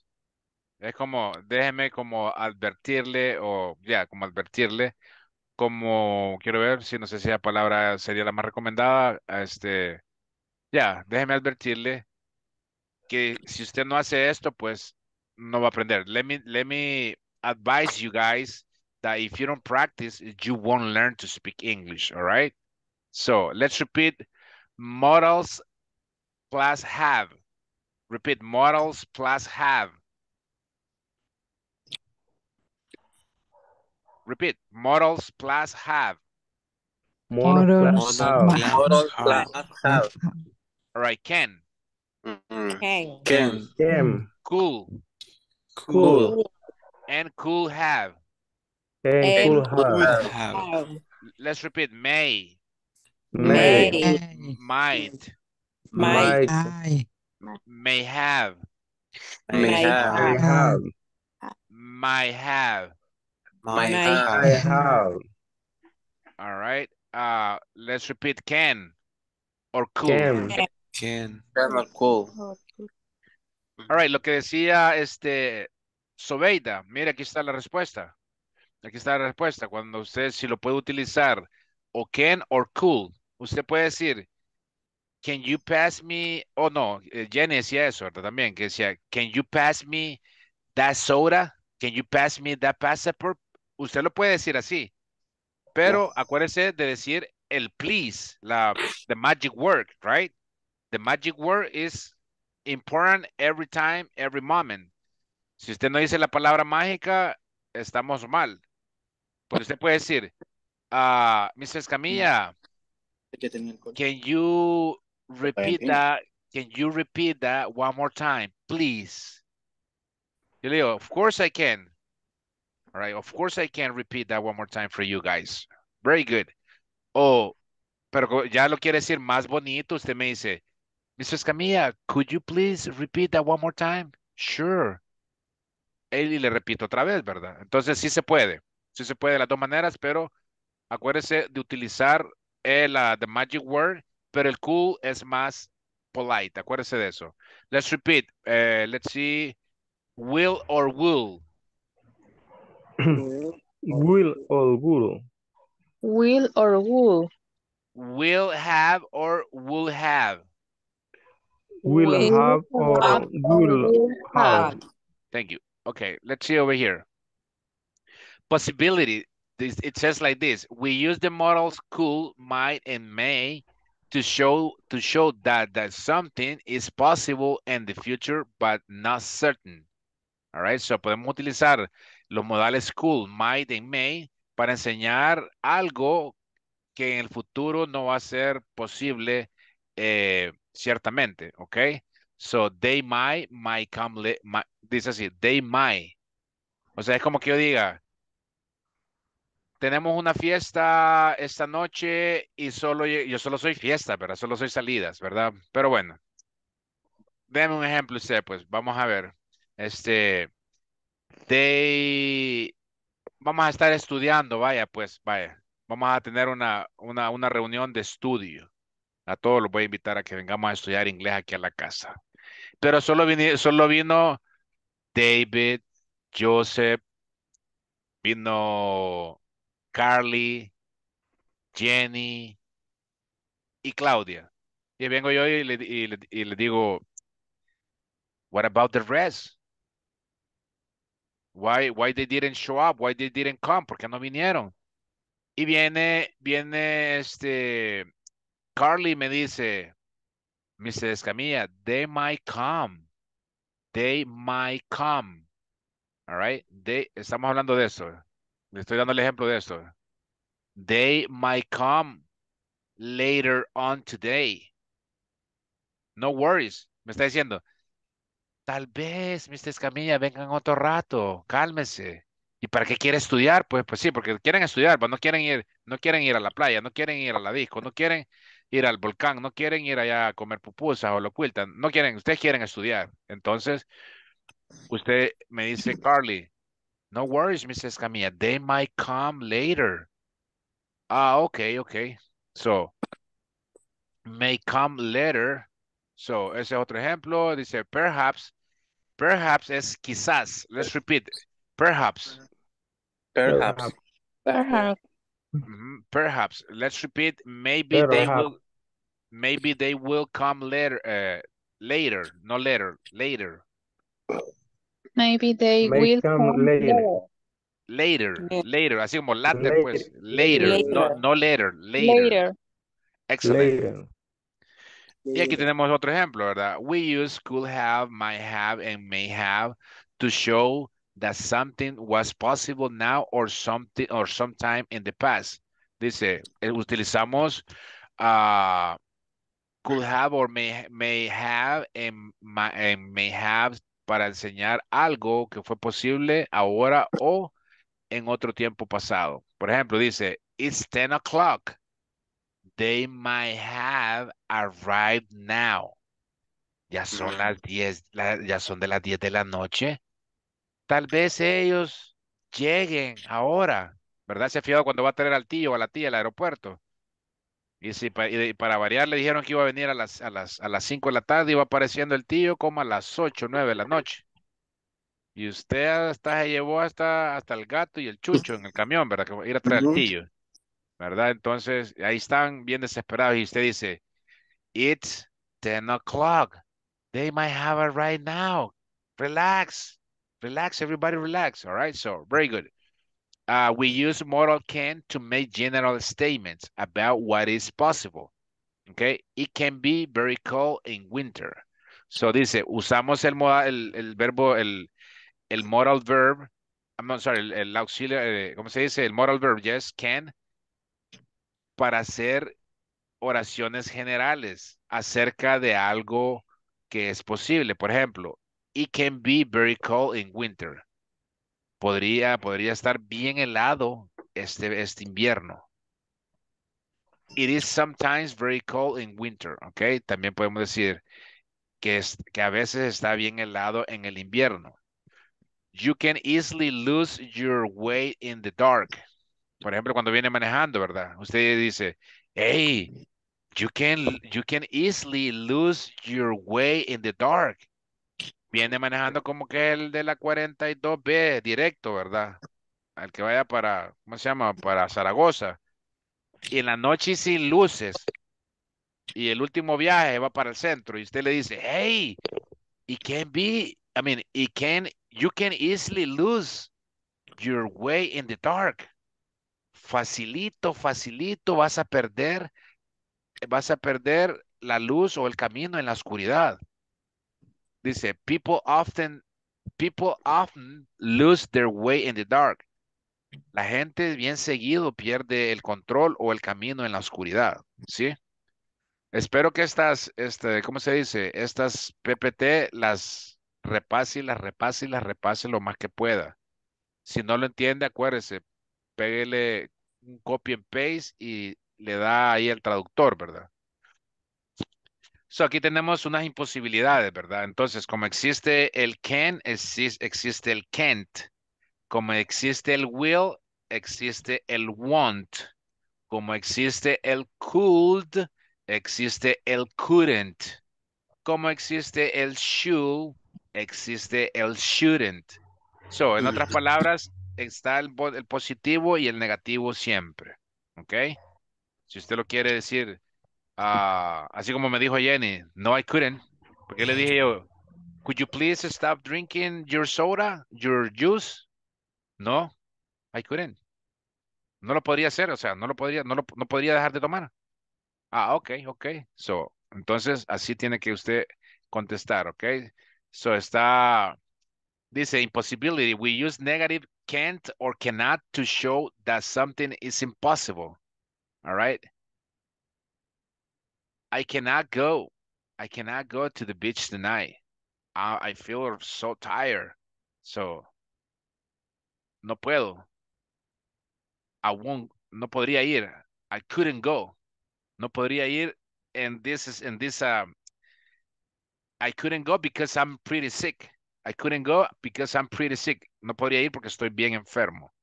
Okay, so probabilidad. We use the modal must to show we are sure something to be true and we have reason for our belief. Y dice aquí, it's getting dark. It must be quite late. So dice, se está poniendo oscuro. ¿Cómo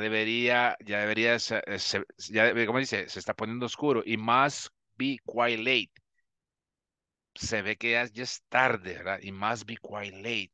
Esto está, pero ya tarde, ¿verdad? Tardísimo, ¿ok? So, imagínense que de un tema salimos con 5 o 6 temas diferentes. O sea, este es un paquete que lo estoy dando así de regalo en Navidad, ¿verdad?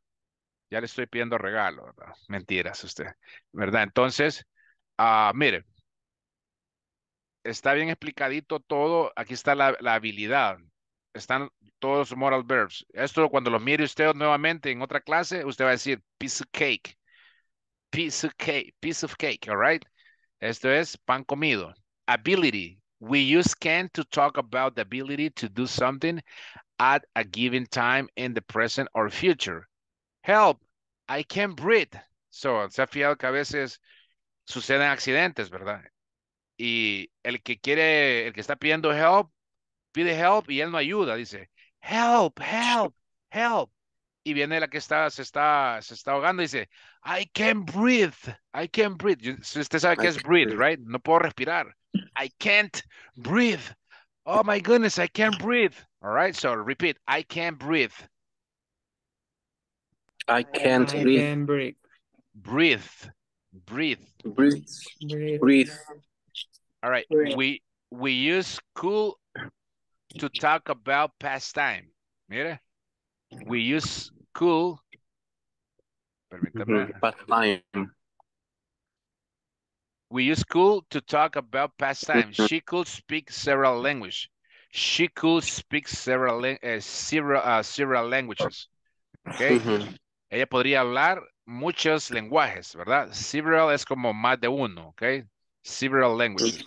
We use could have to say that someone had the ability, opportunity to do something, but did not do it.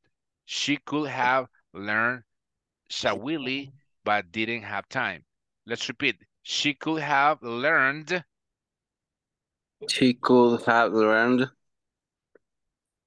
Swahili, but she didn't have time. But didn't have time.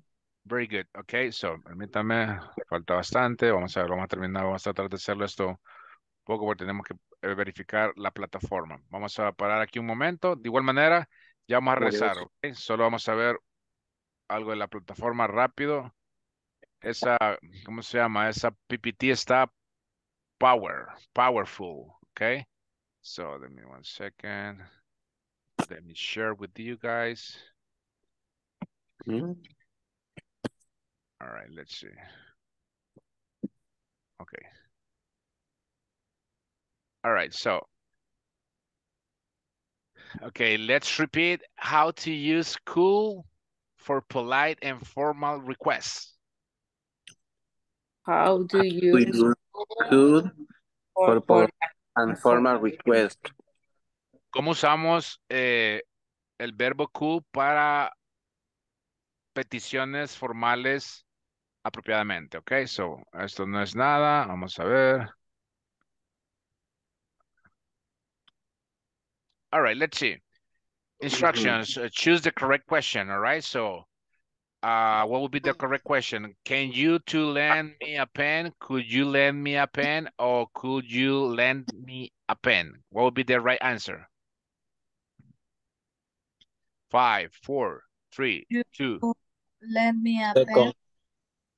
Number 2? Or number Yes. 3? No. Or number 3? Number second. Second. No, second one. Okay, number 2. Okay, number 2. Could you write these reports, please? Could you these reports, please? Could you writing these reports, please? Number 1, number 2, number 3. Number 1. Could you write this report, please? Okay. So what that means, Angela? ¿Qué quiere decir? Could you write these reports, please? Dígamelo así. ¿Qué entiende de esa oración? Could you write this ¿Podría report? escribir un reporte, por favor? Sí, pero... ¿qué ¿Podría quiere escribir un decir? reporte, por Podría. favor? Ajá, pero ¿y this? Tú podrías. No, sí, eso está bien, pero esto, this. mm, Acuérdese que This. esto no se le va a olvidar. Estos. Estos, ajá, o esos, Esos. ¿verdad? Esos, ¿verdad? Porque, no, estos, perdón, estos, porque ok. tiene más de un reporte, lo tiene en la mano, cerca, o aquí en la mesa, ¿verdad? This, pero this es... Teacher, nos podría como explicar eso de this y el dos. Yo me confundo con eso a veces. Sí, ahorita eso es lo que le iba a dar una media explicación. Por ejemplo, rapidito, ¿verdad? Por ejemplo, usted dice those, empezamos con, usted va a una zapatería, creo que en diciembre va a ir a una zapatería, ¿verdad, Jenny? Va a ir a comprarse un par de zapatos, creo que se va a comprar unos Bracos Pro ahí en, ¿cómo se llama? En la Doc, ¿verdad? No sé dónde los va a comprar, mentiras. Ok, dice, those, usted lo utiliza, esos. This, esto o este. Ok, perdón, this, así. Ok. This, estos. Ok, más explicado, this solamente es una cosa y quiere decir esto. This es una, dos, tres o cuatro cosas. ¿Qué quiere decir? Estos. Ok. Those quiere decir una, dos, tres, esos. Entonces, para entenderlo de una mejor manera, mi estimada Jenny, mis estimados alumnos, estudiantes, receptores, usted dice, llega a la zapatería y usted está donde se sienta para medirse los zapatitos, ¿verdad? Las chancletas, ¿verdad? Usted le dice a la vendedora, le dice, ahí es donde se tiene que aplicar ¿cómo usted le pediría a la persona que lo va a atender? Que le enseñe sus zapatos. Solo le voy a decir que le diga a usted, me enseña esos zapatos, por favor. ¿Cómo sería el moral verb en esa oración? Could. Could you, Could you see? Ah, could you, you Could please? you, could you please? Show me. Ajá. Show me. These shoes, please. Pero usted ¿dónde está? O ¿Están sea, lejos? si Dos. están Near, lejos, si están lejos, those. those. Ajá, si están cerca, these. These. Por qué sería this? Porque son, ¿Están porque cerca? es un par, ¿verdad? Es un par. A menos que se vaya a poner solo una chancleta y se vaya solo con una chancleta, ¿verdad? O sea, solo tengo, no, como se ríe Jenny, solo tenga, con todo el respeto, ¿verdad? Tal vez solo tiene un pie, no sé. Pero aunque se han solo un pie, tiene que comprar los dos, ¿verdad? Entonces, Zapato. usted dice, esto no son los zapatos, vaya, aquí lo tengo, permítame, quiero decir, mira el device, vaya, este es el zapato, uno. Y yo le digo, could you please show me, y son los dos, el par, ¿verdad? These shoes. Y usted agarra la caja, ¿verdad? La viene y la agarra, these shoes. O le dice, aquí ve, cerca, these shoes, ¿verdad? These shoes. Esos, porque son un par, son más de uno. Pero, este, si usted está hablando en modo figurado, obviamente que usted se va a comprar un par, porque tiene dos piecitos, a menos que tenga tres o solo uno, ¿verdad? Pero entonces, usted en modo figurado va a decir, no, usted en modo figurado, usted va a decir, hey, ¿me puede enseñar este par de zapatos? This pair of shoes.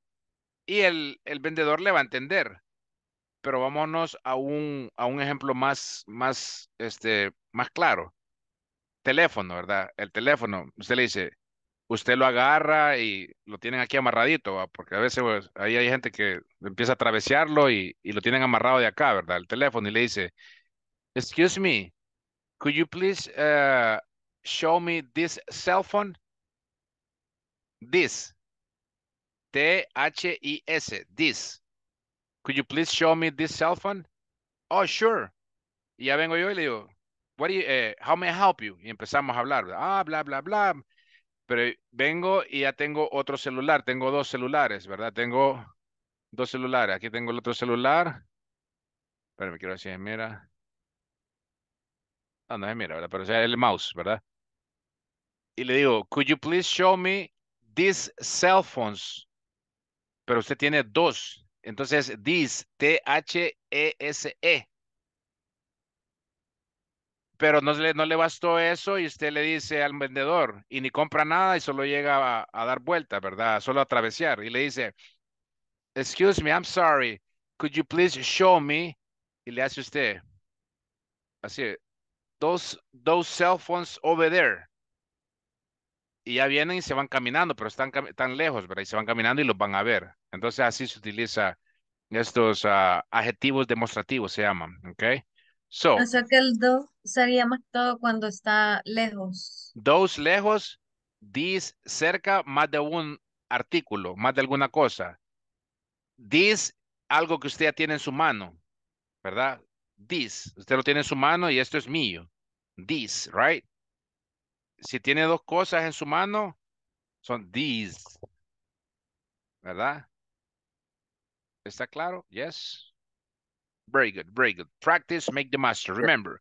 Okay, so en este caso sería, could you write these reports, please? First, second, or third? First. Teacher, disculpe que le interrumpa. Dígame.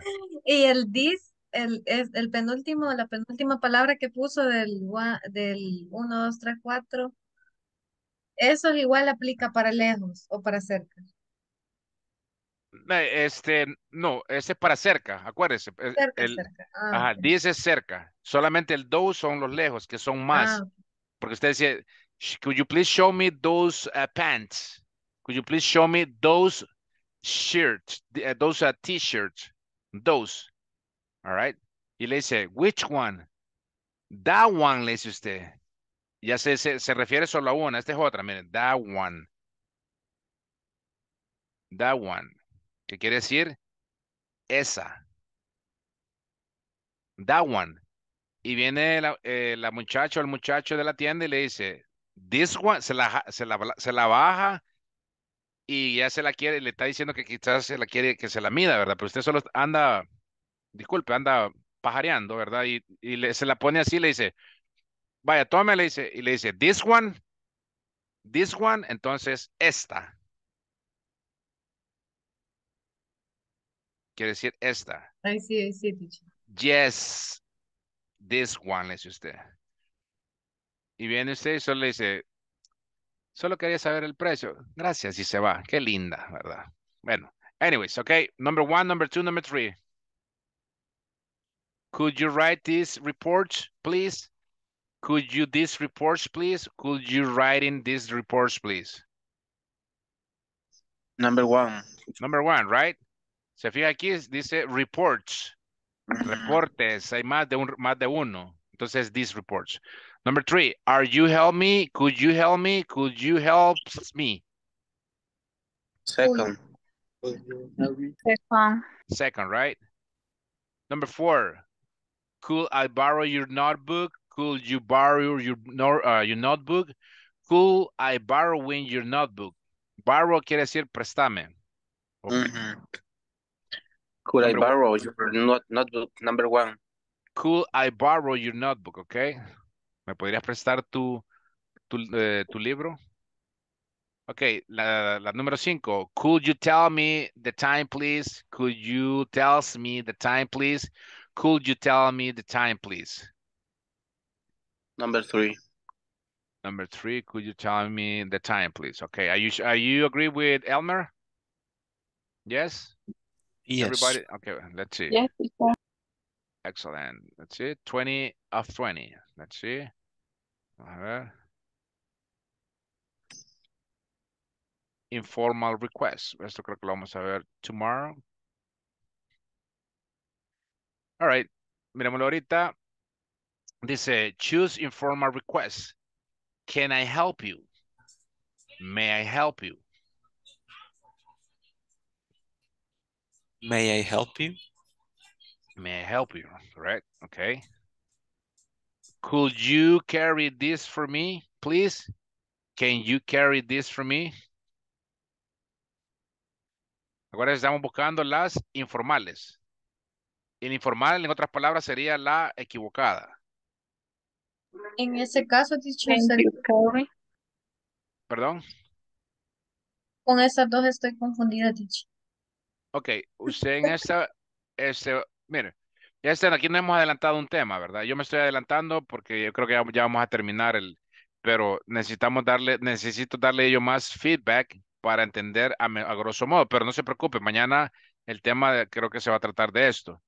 Aquí estamos utilizando los modal verbs, right? Y estamos identificando cuál cree usted que es la informal. Informal quiere decir de que la mal preguntada, pues, en el momento, ¿verdad? O sea, no sé si usted puede decir, si la errónea es, could you carry this for me, please? O can you carry this for me? ¿Cuál cree que es? Number 2. Vamos a seguir eso, vamos a ver. Ok. Can you carry this for me?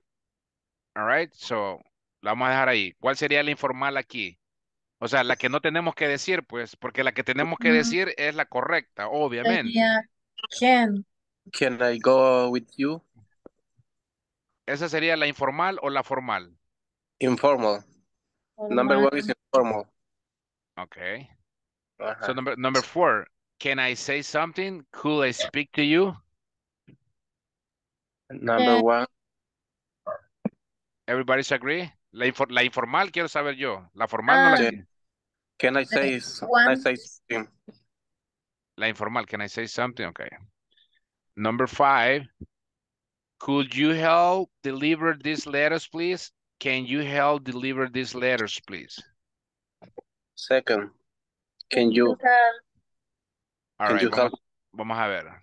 Yo solo les seguí lo que ustedes me dijeron, ¿verdad? Tenemos, mire, 1, 2, 3, mire. La informal es, can I help you? Help you. ¿Se da cuenta? Entonces, ahí es donde le entra lo que yo le digo.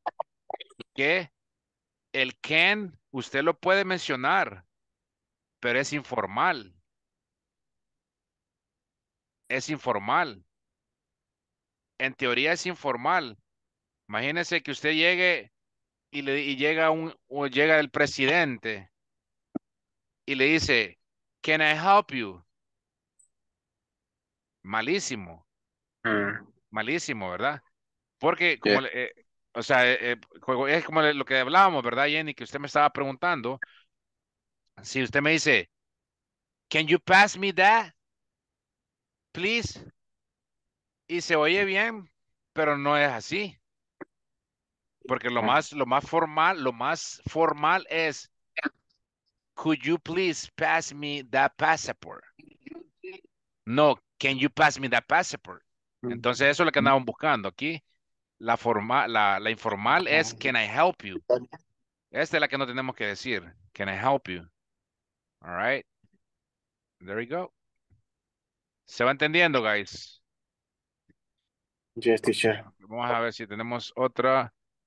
In the first review. We will check that tomorrow. Vamos a ver, permítame. Vamos a ver. Okay, 1 second. Do you have any questions so far, guys? No, teacher. Everybody needs to ask questions, guys. Acuérdense, todos tenemos que preguntar. O sea, a veces nosotros nos quedamos sin la pregunta porque decimos, eso mismo iba a preguntar yo, y se adelantó Jenny, se adelantó Elmer, se adelantó Carla, se adelantó, ¿quién más? William, se adelantó, quiero ver quién más pregunta, Claudia. Entonces, everybody, this is your class, remember, this is your class, you need to ask any questions you want. Es mejor que se vaya satisfecho con la pregunta que hizo y no que se vaya con la pregunta que no me hizo, ¿verdad? Entonces, allá usted decide. Yo, o sea, como le digo, yo aquí estoy para ayudarle. That's not a problem. You can ask any questions. And if we don't have the answer, guys, remember, we are going to find out what's going on. All right. Technology today is crazy. I mean, we have a lot of information. I mean, to learn, to understand everything about it, everything about the topics, okay? So, ese ya lo vimos. Vamos a ver. Schedule event, workplace, ya lo vimos. 1 second. Ok, acuérdense que tenemos que hacer esta actividad para el lunes. All right, so el lunes ahí me mandan, los que quieran mandarlo, lo mandan, no se preocupe, ok. So solamente eso le puedo decir. Si no puede, pues no se complique la vida, ¿verdad? Pero esto es algo personal para que usted empiece a obtener o agarrar disciplina yourself, all right? So you need to you need to show yourself discipline all the time by completing your activities, okay? So let's see. Creo que este ya lo vimos también, o no? Who is attending?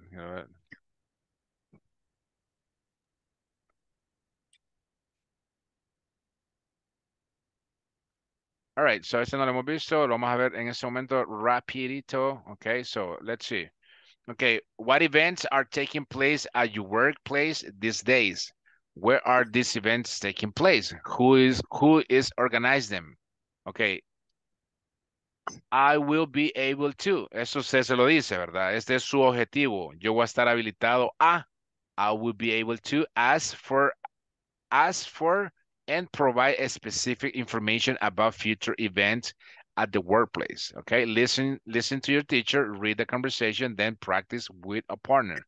Yo pregunto, ¿ya vimos este tema? Creo que sí, ¿verdad? Yes, teacher. Ya lo vimos, vamos a ver. Very good. Vamos a ver, este lo vimos la vez pasada. I'm working on a new project. Lo vimos la vez pasada. También vimos temporary. Okay. All right. Dice acá, make a phone call to report a problem. Fue lo que vimos la vez pasada. Do you ever call a tech support? When do you do it? Listen to your teacher, read the conversation, then practice with a partner. Peter and Robert. Good morning. This is Peter from tech support. How can I help you? All right, so.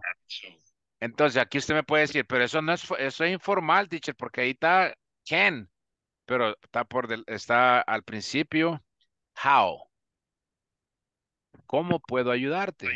O ¿Verdad? sea, teacher, que si no está el how es informal. Es informal porque usted me está pegando una gran pescosada, ¿verdad? O sea, me está dando un gran Pedrada. machete, una gran pedrada, ajá. Y es Trompón. cuando nosotros decimos, qué pedrada este vendedor, ¿verdad? Entonces ahí es donde tenemos que aplicar todo. Entonces le dice, hi Peter, this is Robert. I'm calling from the Human Resources Department. I like to report a problem with my computer. What is it, Robert? It doesn't seem to work. I see. Let me ask you some questions. All right. Eso ya lo vimos también. Acuérdese, solo estoy repitiendo lo que vimos la vez pasada. ¿Cómo usted puede reportar? Es como cuando usted habla Tigo o Claro, ¿verdad? O el otro, ¿cómo se llama? Winstar, ¿cómo se llama? Movistar, ¿verdad? Usted le dice, hello, good morning. Le contesta, good morning, this is Elmer from tech support. How can I help you?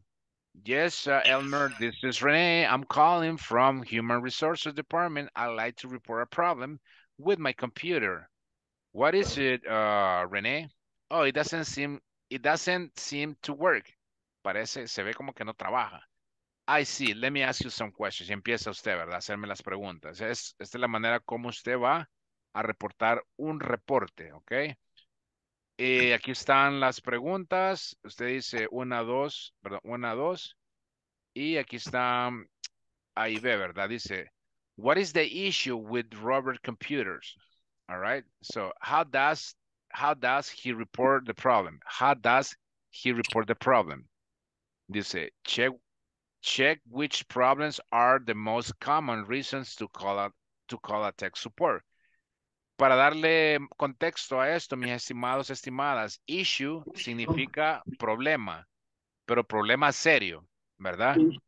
Por ejemplo, si algún día le llegan a decir, ojalá que no, ¿verdad? Pero usted lo va a escuchar de alguna persona o de alguien, usted lo va a escuchar y le va a decir, tal vez usted tiene algún vecinito, ¿verdad? Que me está medio aquí de la cabecita y usted dice, she got issues. She got issues in her head.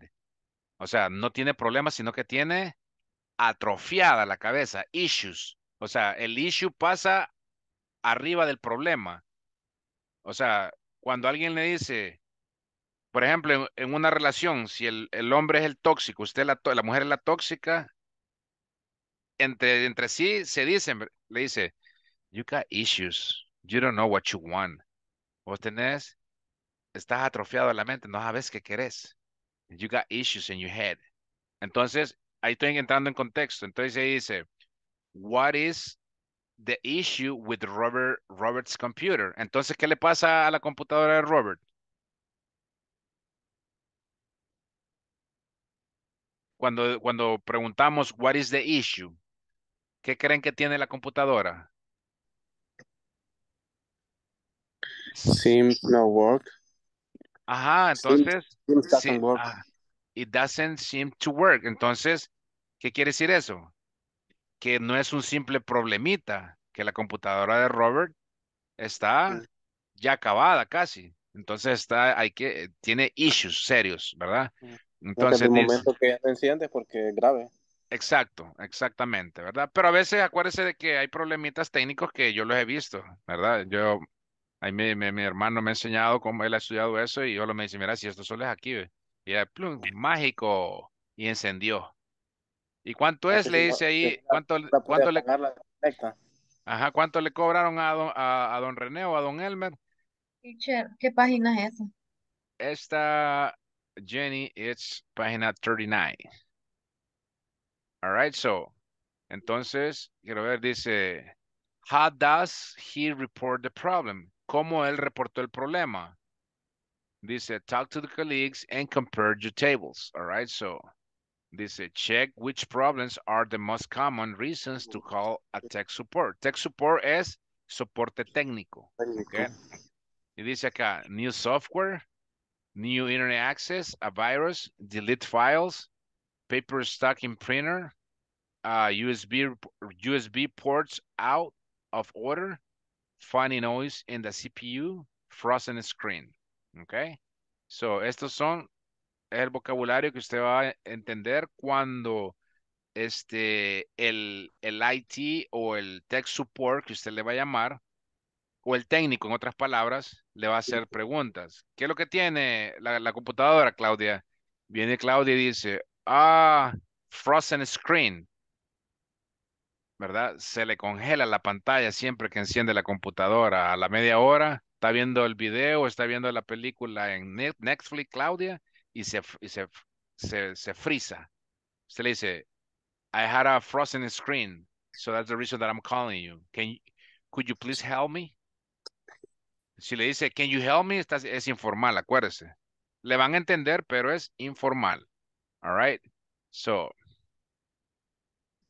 let's see, what else? Entonces, en este caso dice, check which problems are the most common reasons to cause a tech support. Ahora lo voy a mandar al breaker room rapidito, no tenemos mucho tiempo. Y le voy a preguntar a su partner, ¿ok? ¿Por qué razón usted ha llamado al tech support? ¿O por qué razón usted ha llevado al técnico su computadora? ¿Cómo va a entablar la conversación? Usted, no le digo que se la ingenie porque no es así, ¿verdad? No es adivinanza, sino que usted le va a decir, what is the most common reason that you call tech support? Ya se sabe que estamos hablando de que la computadora no sirve, que el teléfono no sirve, que cualquier device en su casa no sirve, pero usted le dice, what is the common reason that you call tech support? Oh, I call tech support because my computer is not working. Oh, what is it? ¿Qué pasa? Or what happened? The screen that I have, my computer has a screen, a frozen screen. I'm sorry. My computer has a frozen screen and it doesn't work. Very good. Okay, so se entiende. Yes? Yes. Very good. Solo Elmer me dijo yes. What about the rest? Yes, teacher. Very good. Thank you. Thank you. Give me 1 second. Let's see. 1 second. Let's see.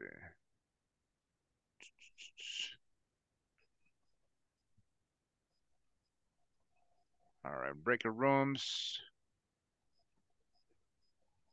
1, 2, 3, 4, 5, 6. Okay. Join, please.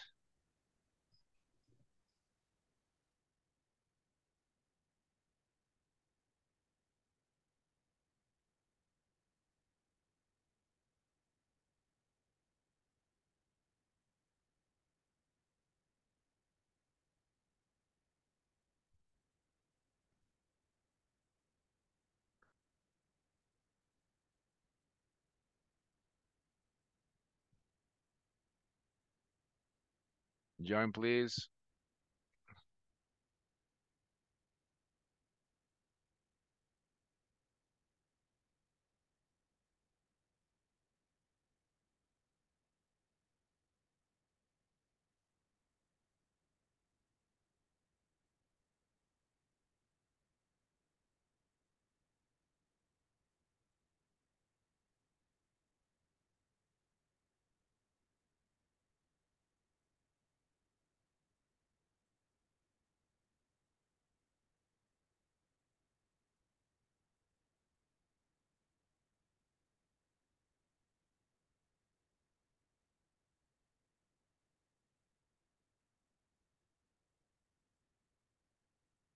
Join, please.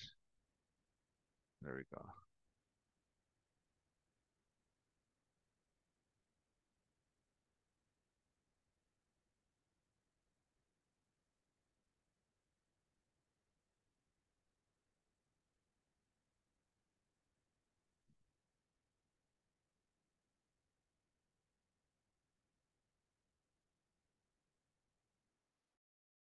Ah, no sé, bien rápido nos va a sacar.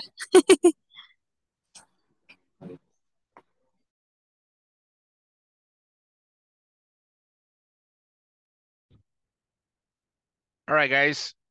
I understand that you didn't have much time, right, to express yourself and verify the information. I just want to make sure that you guys understood a little bit tonight about modal verbs. So modal verbs are the ones that you are going to use every time that you are talking English with anybody face to face, over the phone, all right? Probably by audios, if you send some audios with your device. So you need to be using the modal verbs.